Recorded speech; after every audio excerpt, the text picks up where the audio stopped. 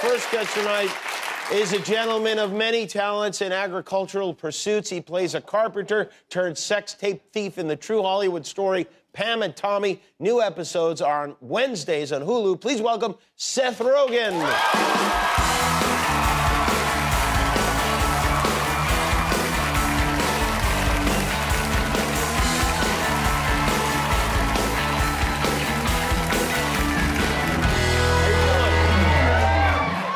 You're getting dapper on me as the years go by. I'm not wearing socks right now, which was a real, it's Valentine's Day, so I thought I'd go with a sexy wardrobe choice. And yeah, it shows how pale, the contrasting color between my ankle and face is alarming. Yeah, it is. But you know what? You guys just got to deal with that.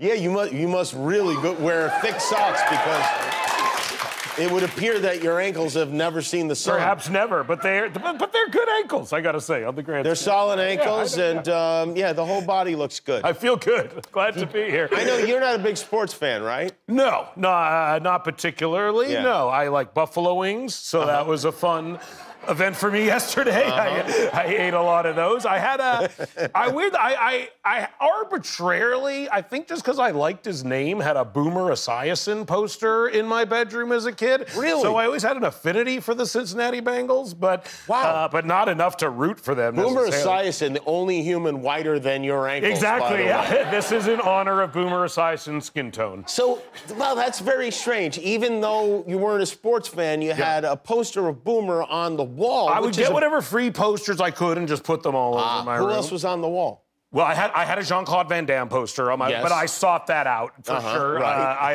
I had a Legion of Doom, the wrestlers, Hawk and Animal. I had a Legion of Doom poster. So yeah, directly above my bed, I had a poster of a man jump kicking another man in the chest, and two roided out monsters with spiky football apparatuses on their shoulders. Actually, I had a Shawshank Redemption poster on my wall, and I didn't see that movie till 2 years ago, but. I think I got it for free, and I loved it. When I finally saw it, I was like, "Thank God, it's good," because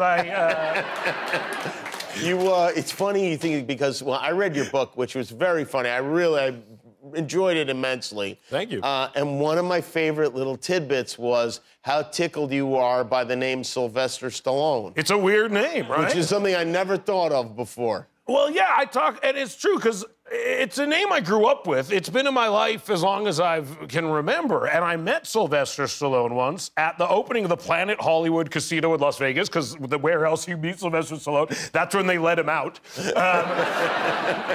It's time. And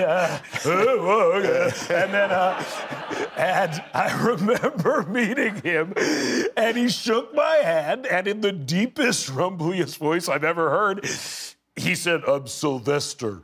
And at that moment, I remember thinking, I've never met another human with the name Sylvester. And I don't think I've ever even heard of another human with the name Sylvester. There's one Sylvester Stallone and a cat. There's two Sylvesters. Right. But no, it was really weird. But with the Stallone, Sylvester Stallone, not a weird name. Sylvester, just dangling out there in the wind.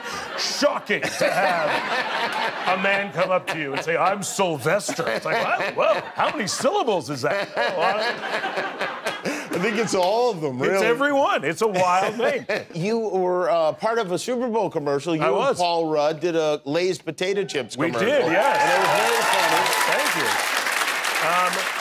you. Yeah, it was a little alarming in some ways, honestly, because when I started working with Paul Rudd, he was older than I was.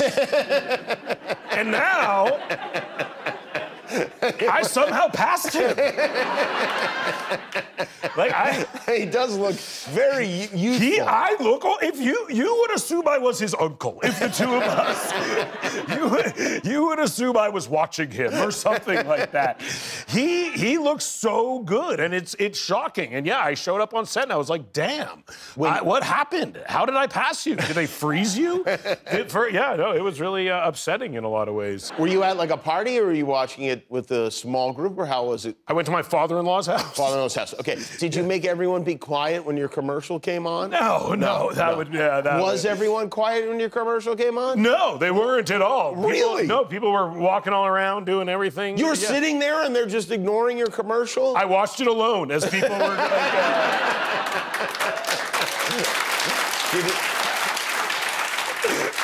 Thank you for clapping. But yeah, literally, my father-in-law's like, the Swedish meatballs are ready, and everyone's like, ooh, and they clear out of the room as I sit there like, you really did it, Seth. Do you celebrate Valentine's Day, or are you an observer? I'm celebrating it right now. This is it. I do, yeah. I try. Yes, I celebrate Valentine's Day. Flowers and dinner and stuff like that. Dinner. Maybe if there's a flower place between here and my home, then I see. Flowers as well. Yeah. I see. Will you really stop? Will you would you buy flowers from like one of the guys on the street with them? Yeah, I've done that from a street flower gentleman. Yeah. I don't know what they like to go by. But yeah, street florist. I think they're called. Yeah, a street florist, a street level florist. Yeah. Did you date a lot before meeting your wife, Lauren? I dated, yes, and I was I was terrible. I was a bad dater, and I had terrible experiences dating women, and I think the women who dated me also did not have the best experiences. But the worst one, I had a woman that I was like casually, we were like hooking up, I guess, you know what I mean? And I was like 20 maybe, and she was a few years older. And it was my birthday coming up. And so I asked her it was like, let's go out to dinner on my birthday. And I was like, I'm gonna ask her to be my girlfriend at this dinner on my birthday. Really? And I asked her, around when the appetizers were arriving, and she said no. And then I started crying.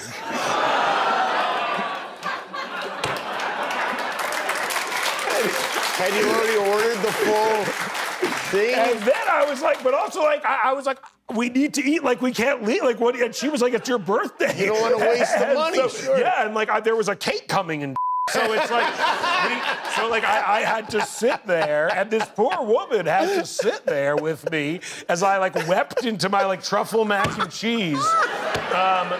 And yeah, and like, so yeah, as you guys know, as soon as I said, you don't ask till the end of the meal. That was my big... Hold on, you don't even ask. You don't ask that. That's not a thing you ask. Question. I was 20, I don't know. I was so young. I guess you don't ask, will you be my girlfriend? No, that's not you a don't. thing. I've been in a relationship for so long. I don't know what you do. Yeah. But now, so if you're watching kids, don't ask that. And if you do, ask at the end of the meal. Very good. Yes, excellent advice. Not when the appetizers have come. Seth Rogen is with us. We'll be right back. Where's Milty? He went on the trip. It's all part of the game. You gotta eat 2 more. Let's try it again. Where is Milty? He went to Amsterdam. You know how it's the diamond capital of the world? He went there he's turning our money into diamonds. So you let your partner, our partner, who controls all the money, take that money and leave the country. That is Seth Rogen and Andrew Dice Clay and Pam and Tommy. It's on Hulu now. It's a fantastic story, and it's a true story. It's crazy that it's a true story. It's totally insane. It's a wild story. I think most people, including myself, did not know that Pamela Anderson and Tommy Lee's sex tape was stolen by a disgruntled Carpenter, who had a background in porn and therefore was able to disseminate it through his porn back channels. It's a wild story. I play Rand, the Carpenter who stole the sex tape. Yeah, and Andrew Dice Clay plays a mobster who funded the operation of duplicating the tape enough times to sell it, basically. Did you know Andrew Dice Clay before this? Only from his work, no. Oh, right. And I was really, honestly, intimidated and a little scared of him. Why?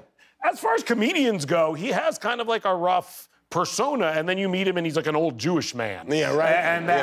And there's nothing less scary than an old Jewish man. I think, at the end of the day, there's one, and his name is James Caan, and that wasn't him.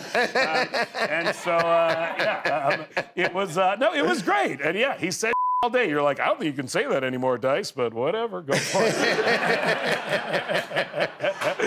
You are also the executive producer of this show. Did you always plan to play that character? Was that the plan from the beginning? It was, yeah. It was a character I thought I could bring to life well. Yeah. Honestly, I was fascinated by how, like, how little thought this man put into his actions, how kind of self-centered he was. And so, that was crazy, stealing that safe. And the guy, he used a rug to dress like a big dog to sneak past their security cameras to steal their safe. He actually did that. And it worked. And it worked, and Tommy Lee didn't even notice the safe was gone for several months.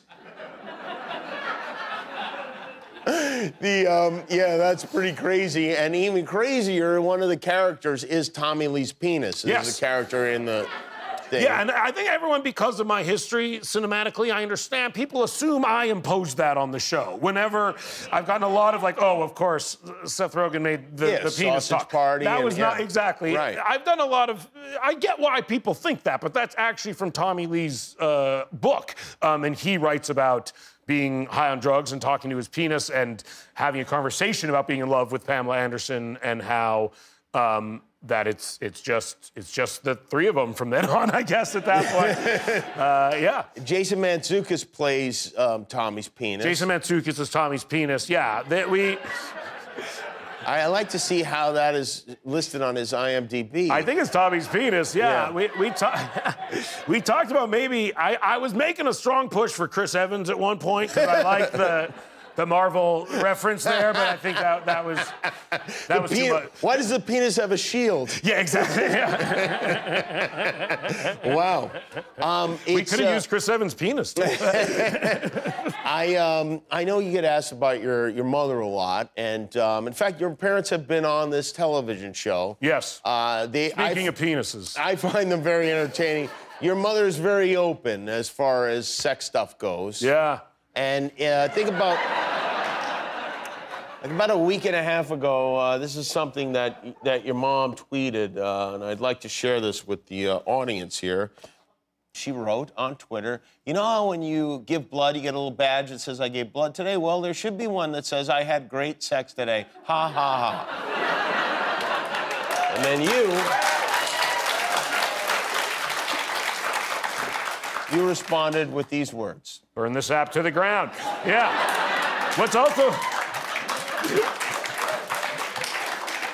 It's gross. I don't know. But what's also funny is, like, it's such a mom tweet because there is, like, at the end, there's a space and then the 3 dots. Like, no matter what, no matter how gross it is, there's a grammatical error that only, like, a mother could miss. I cannot keep up with those things that are not acceptable now. Yeah, like you learn to put, like, 2 spaces after a period. I don't know what it is. All I know is you're old. I might have muted my mom on Twitter, honestly. For real? Because I don't want to see that. My sister just sent me a vomiting emoji. And I was just like, oh no, what happened now?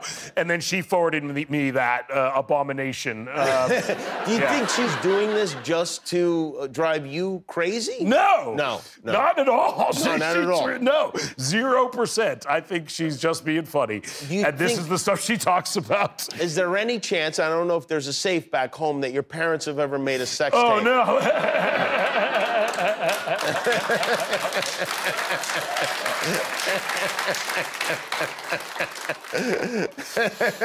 Man, I don't know how far down this road I want to go conversationally right now. Yeah, well, we'll leave that to Andrew Dice Clay to hold for you. The series is called Pam and Tommy, is on Hulu now. The great Seth Rogen, everybody. We'll be back with Tyler James Williams. Hi, I'm Jimmy Kimmel. If you want to see all our latest videos, click the subscribe button. And if you don't, click anyway and close your eyes when they come on.